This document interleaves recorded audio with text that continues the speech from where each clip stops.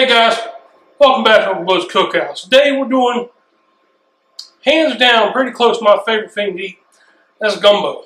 Now I grew up watching old Justin Wilson on TV, sitting there watching on the PBS and come across, and I sit there and just gaze and wonder at this man cooking and telling stories, and I said, I might do that one day.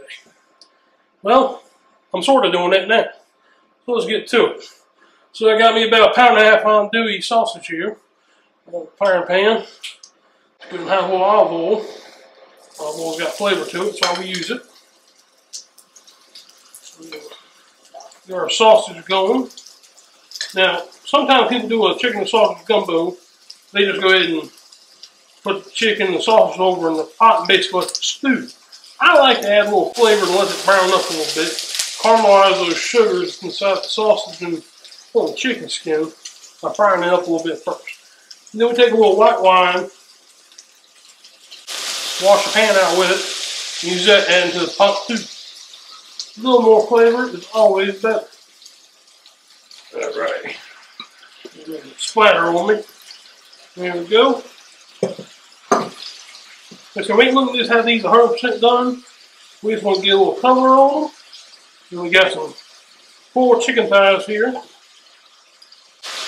And we're going to put them after here to build that flavor up. There's plenty of salt in this sauce, so you don't have to add nothing to it right now.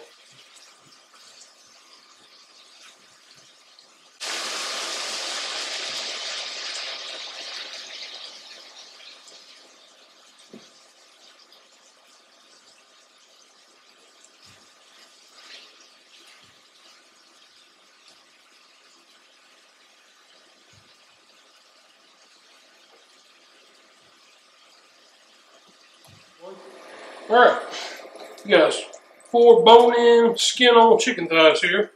Now this oil's hot. Be careful when you lay it away from you. Don't splash up too much. Let the skin side down first. Now, I'm going to use the skin, try to render as much of that chicken smokes off of it as I can. But before I serve it, I'll take these chicken thighs out in that pot after they've been stewing in that gumbo for a while. I'm going to take the bone out, take the chicken skin out, and that meat's just going to fall apart inside the gumbo. It doesn't take too long. Main cooking's done in the pot. Like I said, we're doing this just to get flavor started.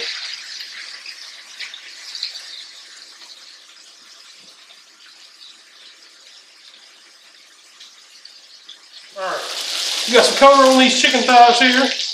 We'll put more. Looks good. We'll smear on top of our sausage. Now these aren't cooked all the way through, but since they're going to be sharing the same pot here in a little bit, you ain't got to worry about cross-contamination. Put me off our cooktop here. Come on, get out of the pot. You too. That's good color we got. Now, you can see all these brown bits here between andouille and that chicken thighs. So wash it up. So now I have me about a cup of Pinot Grigio white wine right here.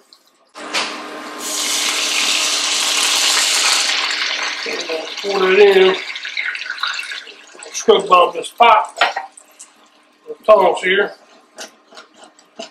Back and forth to get all that flavor up. Yeah, look at that.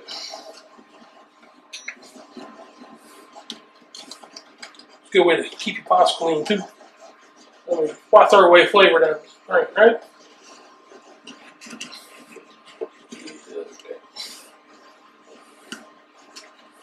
A little bit. Alright. So we're gonna set this to the side.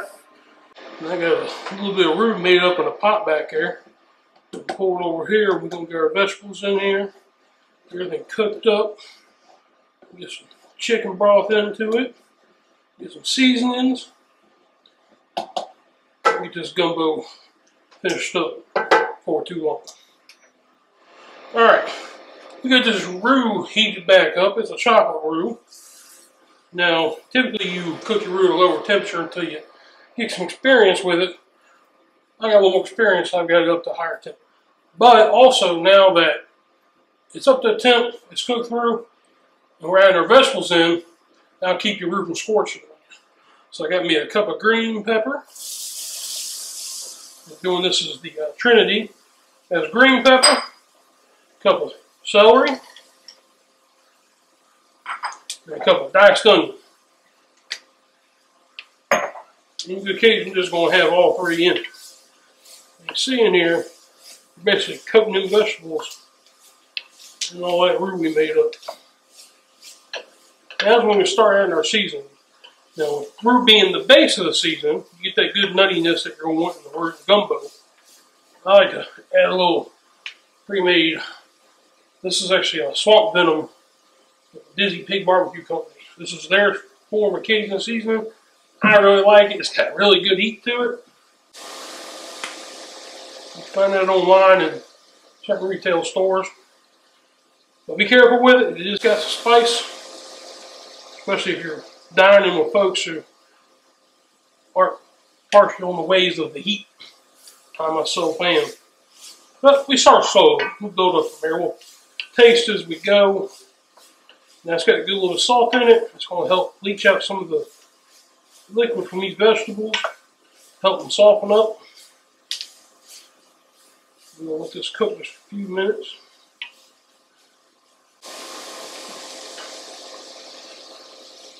Like I said, at this point, that tip ain't going to bother it, ain't going to burn anything. Just keep it stirred up, it'll be fine. Now, so far, I'd say it's probably a teaspoon, teaspoon and a half of seasoning we put in. Now, you'll notice in this gumbo, there's not going to be okra. And we'll say, so, well, it's gumbo, it should be a smoke print. Well, not necessarily. Some people don't like the sliminess okra itself is known to have. Personally, I can eat boiled okra. So much boiled okra, I can't keep my socks on. But some people ain't like me. So we use gumbo over here, and we use a filet powder. That's ground sassafras leaves. That's why I have a little thickening, a little flavor. So it's basically a filet gumbo. So that's going on now.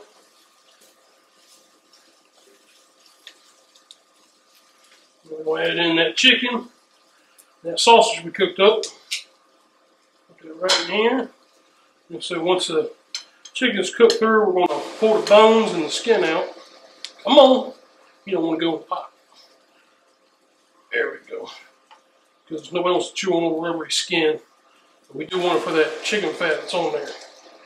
And then, put this sausage in.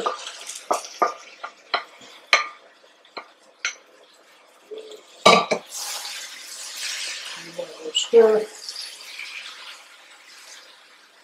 Grab that frying pan. We had all the leavings. We rendered down with we washed them with some Pinot Grigio. So we got all that good flavor. You see a couple little bits in that pan. Scrape it out. There we go. A little bit down there. Okay. Just drop that heat a little bit. And we can get some chicken broth on here. A couple quarts of it.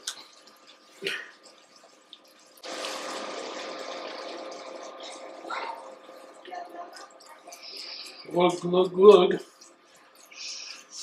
We'll start with one here and see what it looks like. Now, some people say just add water, but if I gotta add liquid, I'm gonna add liquid that has flavor.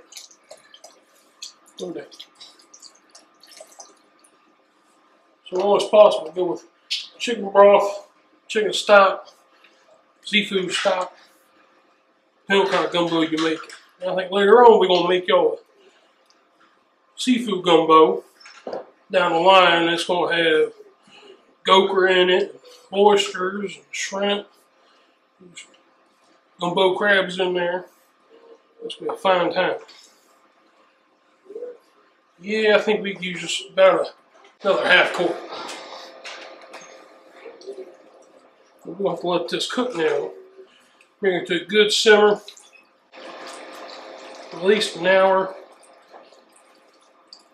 That should do her.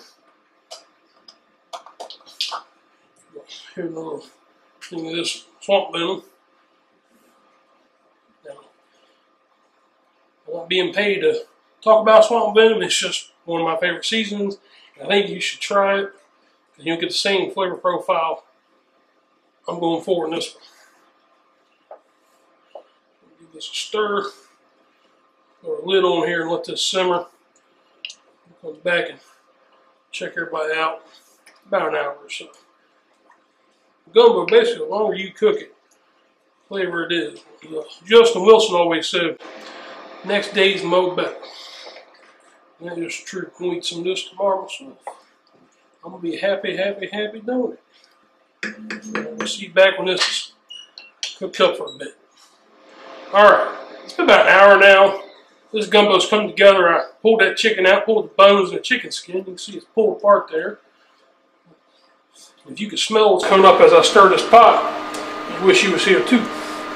So we're going to give us a little taste. Now, I got me a little rice cooked up already. So you see there, aimed towards the camera. I'm spooning out some of this gumbo. Some broth here. Now, told you it was filet gumbo. So I got me some filet powder. I'm going to sprinkle a little on top. That's going to help thicken and season at the same time. Not too much. Come on there. Give that a stir in. See that looking pretty good. Start to burn my mouth here. Give us a taste of that sausage. All that chicken. I'm going to give this a taste.